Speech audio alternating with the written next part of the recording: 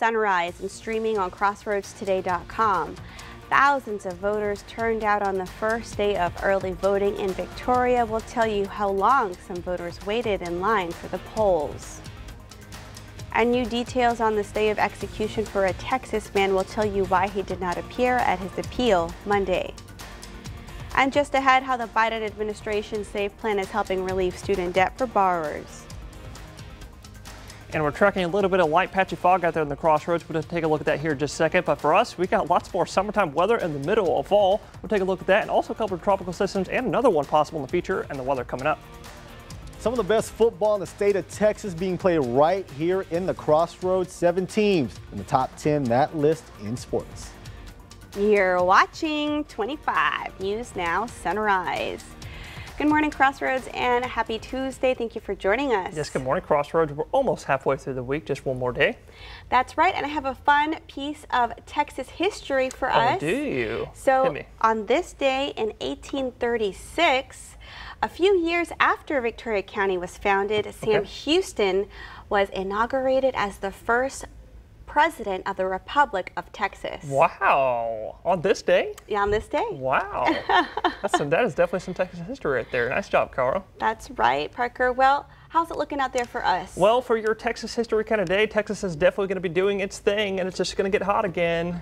Well, it's going to be like that all week long and all the way to next week, folks, so get ready for that. Maybe a cool front coming our way late next week into next weekend, but we're not going to have details on that until next week. But right now, if you're tuning in with us this morning, obviously it's not hot out there yet. It's actually a little bit nice out there, definitely a little bit humid. 61 degrees in here in Victoria, dew point 1 degree off, bringing humidity to 97%. That is definitely enough to see a little bit of fog, and this computer here says 4-mile visibility, but looking at this one also says 4 miles, but some areas are seeing a little bit less than that. They got a mile and a half over their base city. So just make sure to be careful on the roads. We're not expecting thick fog out there this morning, but if you do see any of that in the lower kind of elevations, just make sure to be careful on the road. That fog should be clearing between 8 to 9 as the sun starts coming up in the sky today. But look at your winds right now. Why we're expecting a little bit of fog is because we've been experiencing lots of southeasterly Gulf winds over the last several days.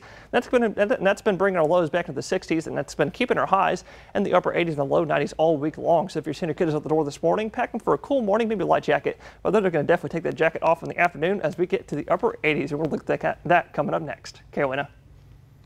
A weekend shooting in Mission Valley is under investigation by the Victoria County Sheriff's Office. Deputies were called to the 9800 block of Lower Mission Valley Road on Saturday concerning a shooting. A man identified as 20-year-old Nathaniel Escobedo of Victoria was taken from that location to a local hospital in a private vehicle. He did not survive his injuries. If you have any information about this murder, you're asked to call Victoria Crime Stoppers at 361-572-4200. You can also submit a tip by using the P3 Tips app on your Android or Apple device or online at crimestoppersvictoria.com. Early voting started Monday. The Dr. Petty Dotson Public Health Center saw hundreds of residents lining up through its halls. Almost 6.5% of registered Victoria County voters have already cast their votes. Over 2,000 people showed up to vote in person, and over 1,600 more voted by mail. And here's a closer look at the number of votes cast yesterday. 2,090 people voted in person Monday compared to 1,720 in-person votes on the first day of early voting in 2020. 98 mail-in votes were received Monday, with 1,631 mail-in votes received so far. Election administrators say that wait times throughout the day were near an hour. Lead administrator Margetta Hill described just how much work goes into preparing a polling location for the vote. We work very hard and we work long hours during this time, so the next 2 weeks we get a little sleep. It's just a lot. Yeah, I tell everybody it's like planning a party for 58,000 people and you don't know who's going to show up.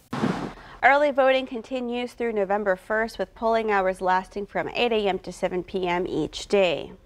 U.S. Senator Ted Cruz's bus tour is making a stop this morning in Victoria. Senator Cruz will be at Lavaca Barbecue today from 9:30 a.m. to 11 a.m.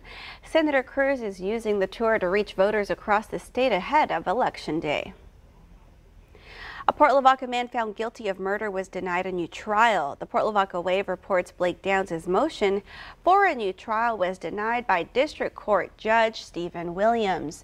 Downs was found guilty of murder in the death of Cohen Berm in August. Downs was sentenced to 30 years in state prison. The motion for a new trial cited new evidence that would have been favorable to Downs that had been found since the trial. The man killed in a single vehicle crash in southern Victoria is identified as 63-year-old Leroy Sullivan. The vehicle crashed at 1 p.m. Friday afternoon in the 2700 block of Odom Street.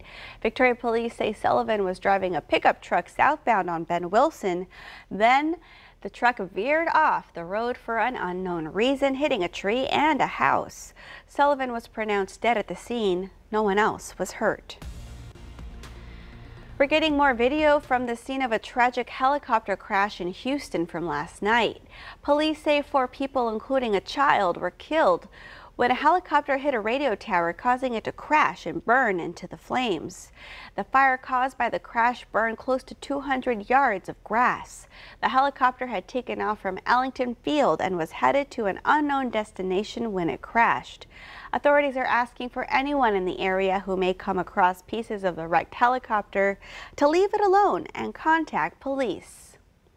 A new twist in a death penalty showdown. A man convicted in the shaken baby death of his daughter is facing a new hurdle after winning a rare stay of execution last week. Robertson, the first person facing execution in a case of shaken baby syndrome, was supposed to appear yesterday before a committee of state lawmakers to make a rare appeal for clemency, but that did not happen. I'm very disappointed to say I don't believe that will happen today. The Attorney General said Robertson could testify only via video, not in person at the Capitol.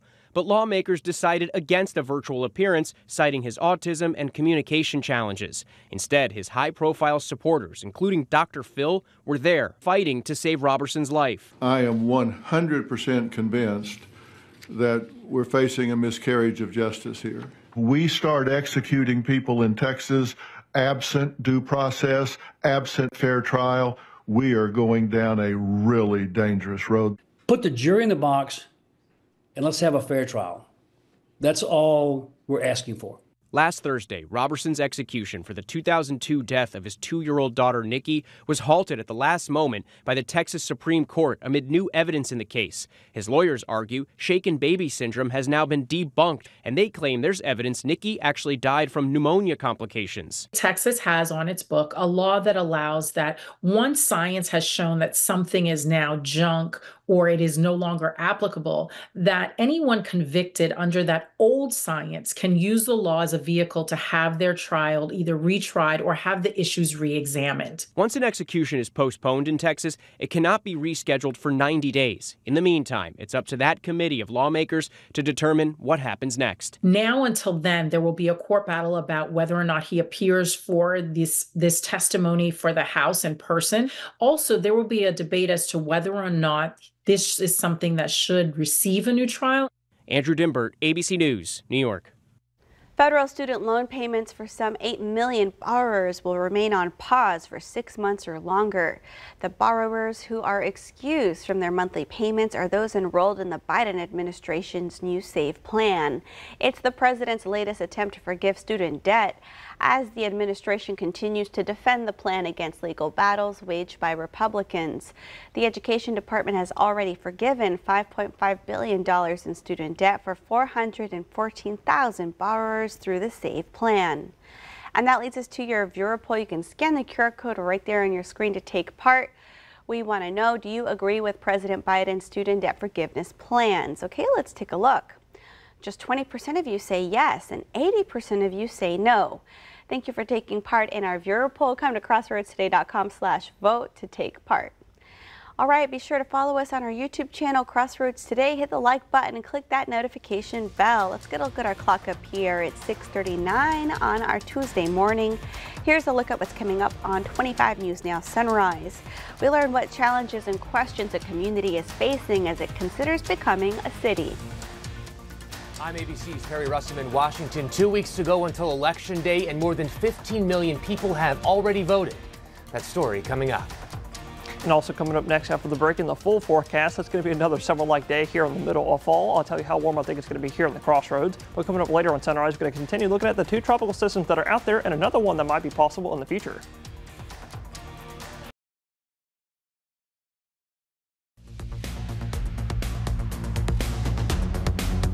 Well, good morning, Crossroads. You're looking live in Cuero this morning. Still a little bit cool out there for some of us, but definitely quite humid out there. We're talking 64 degrees in Cuero right now, but you do put 1 degree off, bringing humidity to a high 97%. So just make sure to be careful on the roads this morning with the calm wind. You might see a little bit of fog out there, but we're not expecting super thick fog out there this morning because it's not super warm and not the other way around. It's not super cool yet. Usually when it's in the fall, like the late fall and the winter time, when it's really close to that dew point, it's going to be a little bit more humid and more foggy out there, but not expecting too much out there today. In fact, we'll look at your future clouds and radar. If there is any fog, it should clear between 8 to 9 with the sun coming up today.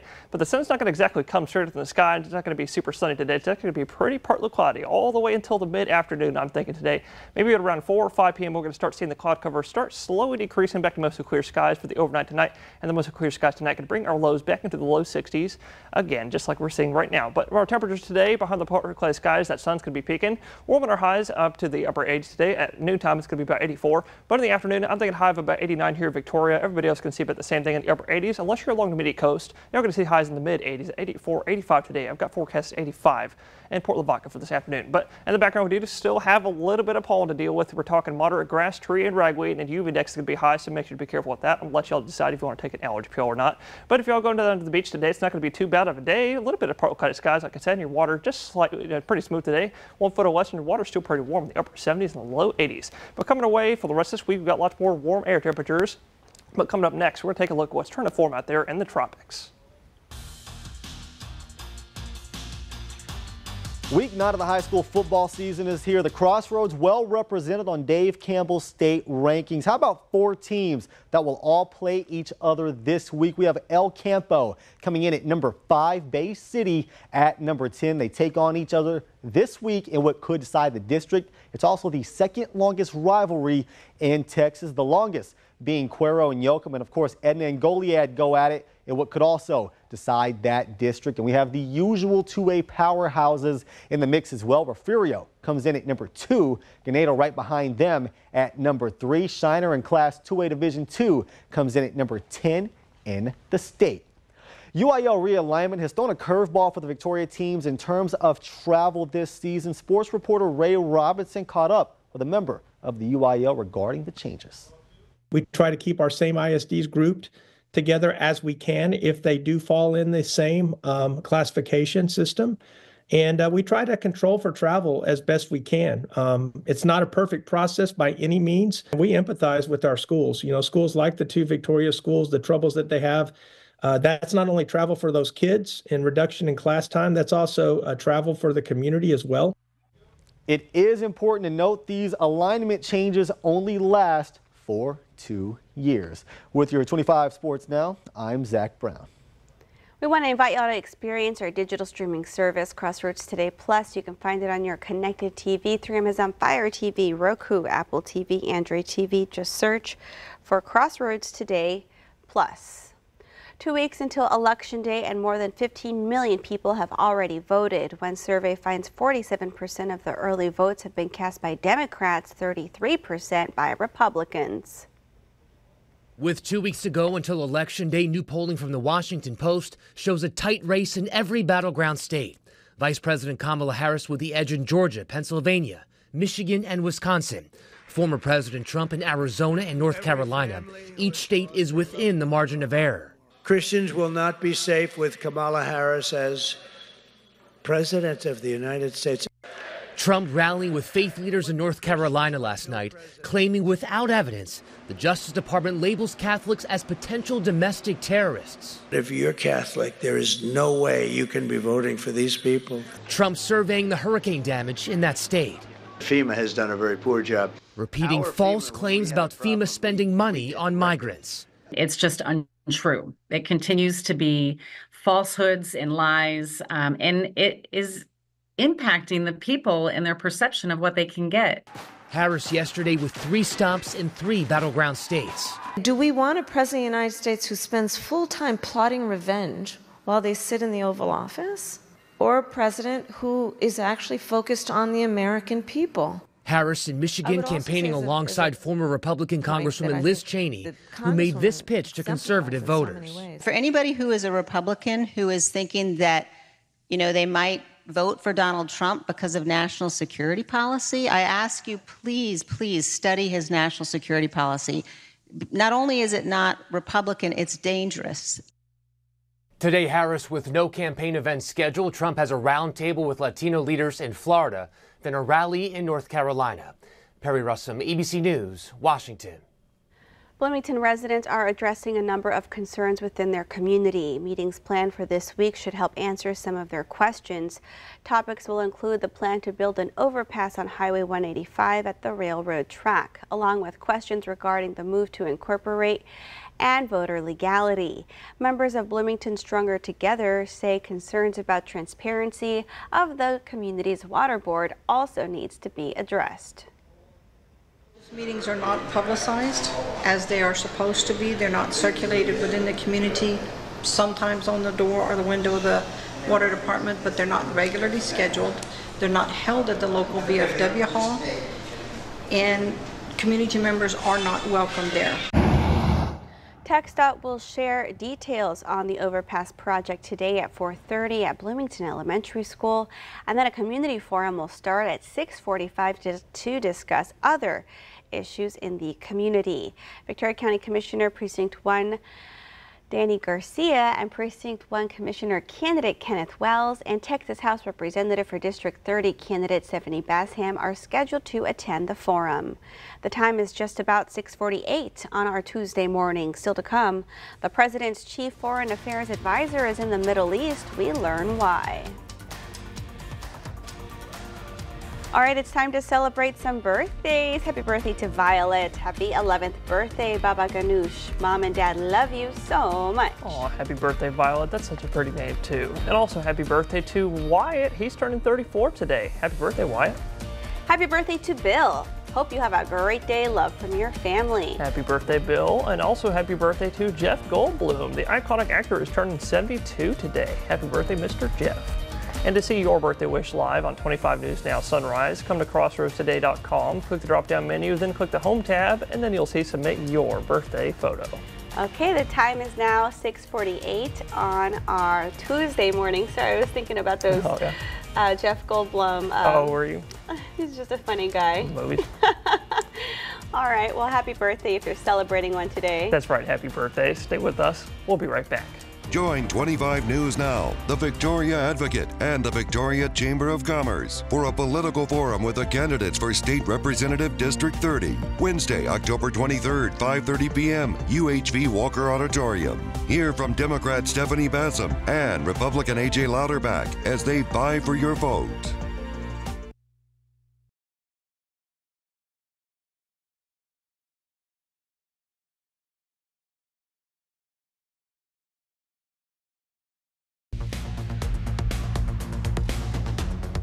Well, good morning, Crossroads. We do have a couple tropical systems that we're actively tracking out there, but we do have another system that might become iffy as we go all the way into late next week and then the week after that to start out the month of November.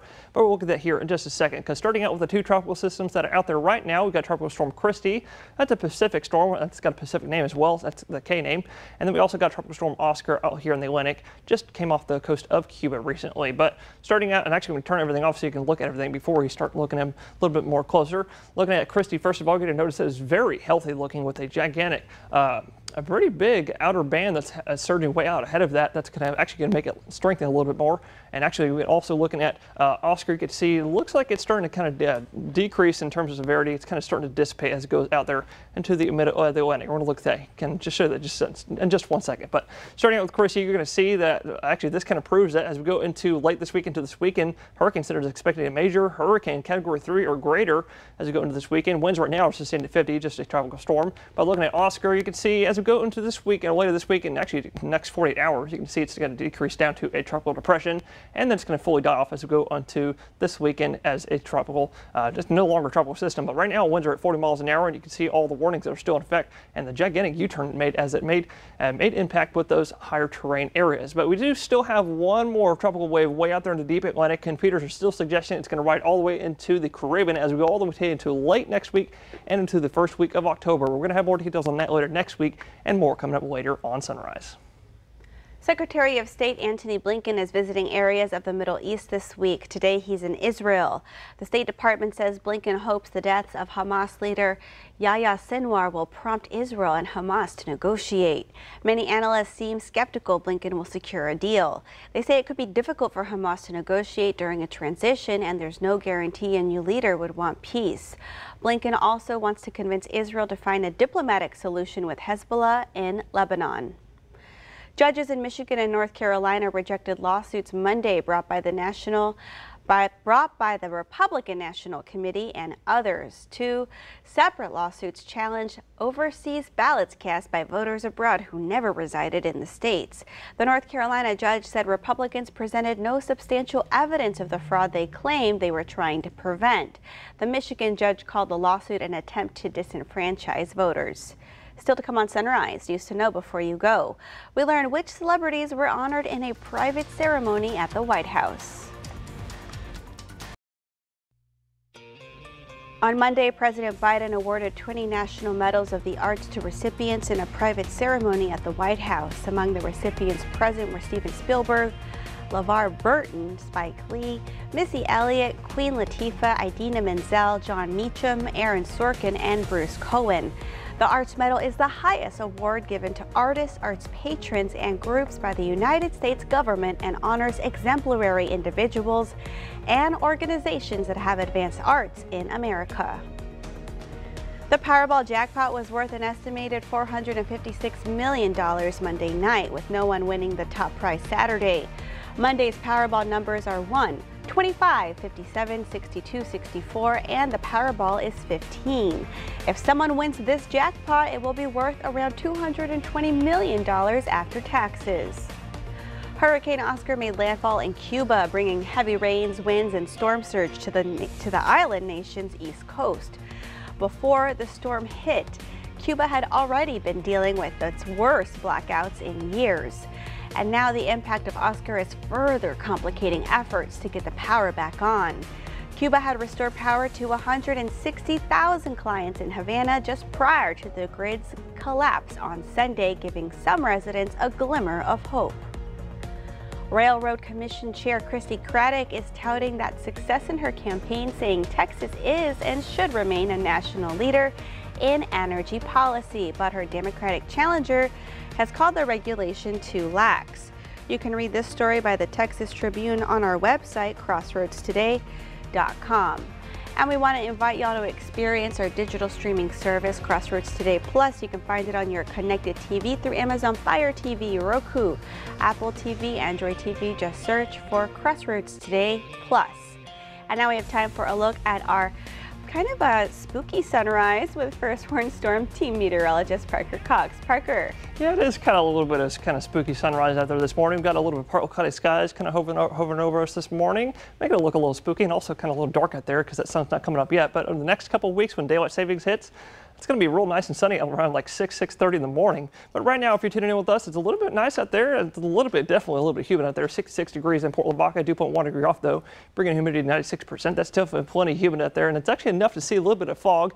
But I'm not really thinking any thick fog out there along the coast. If you do see any thick fog, it might be a little bit more in the inland counties. So just be careful of that on the roads this morning. Fog should be clearing up between 8 to 9 a.m. as the sun comes up in the sky. But the sun's not exactly to come straight up in the sky today because we're going to have some partly cloudy skies, as you can see here, coming out of southwest and southern Texas today. And that's going to bring us all in the upper 80s and low 90s again today. And not just us, but look at the rest of the beautiful the state today. Got lots of upper 80s and low 90s, and Texas is doing what it usually does best. It likes to warm up here in the middle of the fall. But right now, going into overnight, lows going to be dropping back back down to the low 60s. But look a little closer to home today. I'm thinking I have about 85 in Port Lavaca today. Partly cloudy skies all day long. A little warmer in Victoria. I'm thinking 89 today. Maybe some clouds starting to decrease in the late afternoon. And about the same time for the clouds today in Cuero, but a little bit warmer, 89 or maybe even 90 for a moment or so. But we got lots more warm weather to go all the way into next week with no rain or cold fronts in sight. All right. Thank you, Parker, and thank you for joining us. Be sure to follow us on our YouTube channel and tune in tonight for Shauna, Don, Mac, and Max. And be sure to pick up the Victoria Advocate. The Ask Madison column is right here, so be sure to pick up the paper. Have a great day.